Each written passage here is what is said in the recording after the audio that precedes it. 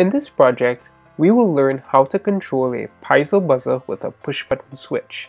Essentially, when the push button switch is pressed, the buzzer will sound. It will continue to sound once the switch is engaged, and when it is released, the buzzer will stop. Let's take a look at the objectives for this project. By successfully completing the project, we will have mastered the following items. You'll understand how a piezo buzzer works, how to wire a piezo buzzer in a circuit, the difference between an active and a passive buzzer, using the tone function, and also using the noTone function. If you're ready to begin, let's get this project started. Here are the parts that we will need: an Arduino UNO, our USB cable, a breadboard, a piezo buzzer, a 330 ohm resistor and a 1 kilo ohm resistor, a push button switch, and connecting wires. Before we get to our circuit, let's talk a bit about the difference between active buzzers and passive buzzers. We will address active buzzers first. Active buzzers generates the sound itself using an internal oscillator. What this means is all you need for an active buzzer is to apply a DC voltage, similar to how you would turn an LED on and off. Depending on the buzzer, you might also need a transistor to give a power boost due to higher current or voltage requirements. On the contrary, for a passive buzzer, you need to provide an AC signal to control the sound. In order to facilitate this, Arduino has a handy built-in tone function to accomplish this, and we will look at this in more detail a little later on in this lesson.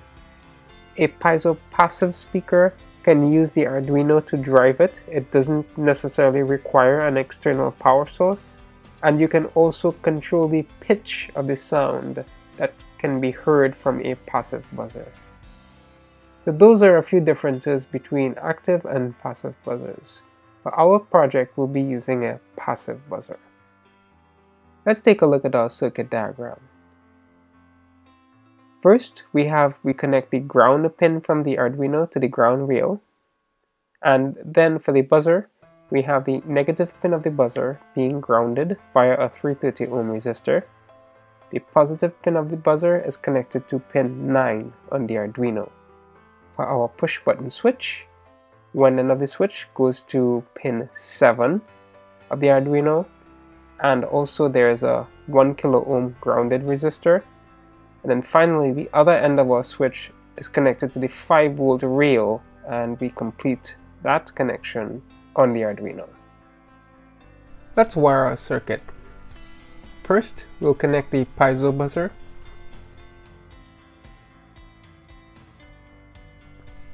If you look at the top of the piezo buzzer, you'll see a plus sign. That's where the positive pin is, so just be mindful of that when you wire up the circuit.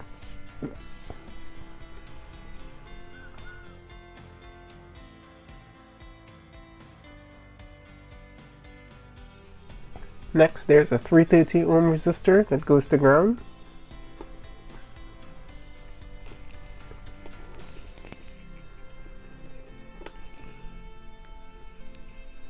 The positive pin of the piezo buzzer goes to pin 9 on the Arduino.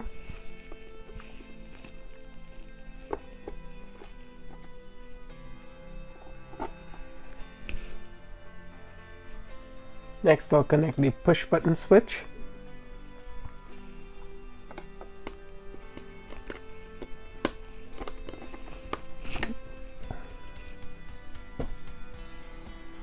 One end of the switch goes to pin 7 on the Arduino.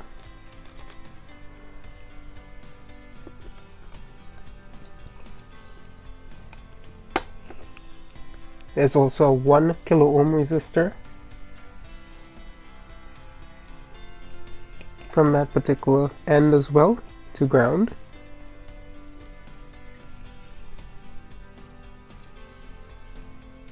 The other end of the resistor goes to 5 volts. So I'll make that connection to the 5 volt rail. And then finally we have to wire up the actual 5 volts connection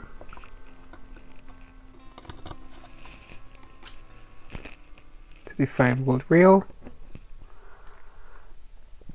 and ground.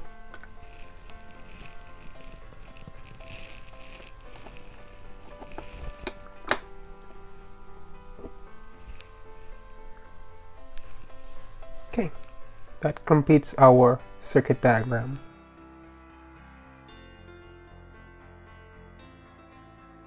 Now I'll go ahead and upload the code.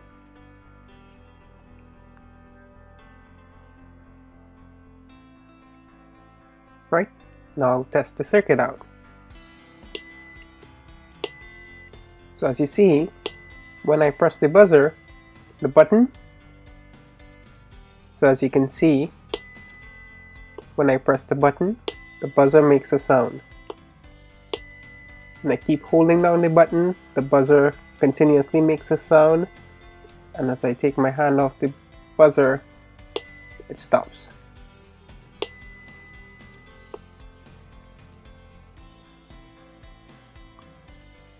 Let's take a look at the code.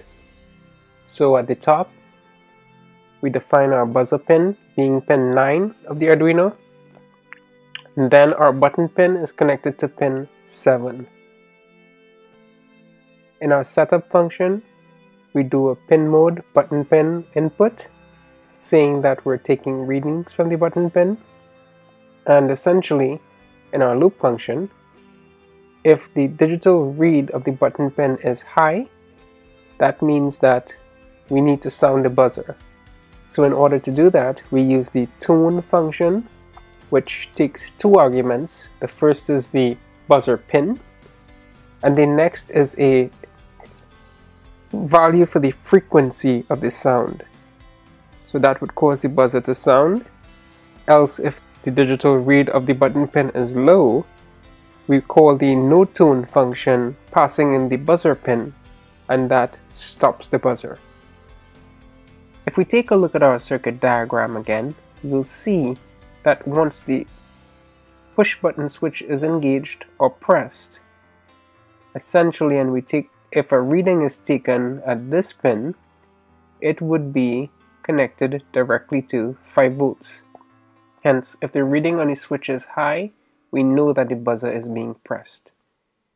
If on the other hand, the reading is low, that means that the reading at this particular pin is directly connected to ground via the resistor. There's a break in the circuit because the switch is not being pressed. We know that we need to not sound the buzzer, and we accomplish this by using the noTone function. So hopefully that explains the operation of the circuit and how we take the measurements in code. To summarize, in this project you learned how to control a buzzer using a push button switch. You were also introduced to the tone and noTone functions for controlling the buzzer. A buzzer can be a useful component in projects as an alarm and a general purpose auditory device. You now have the knowledge to incorporate it in your projects. Let's move on to our next lesson.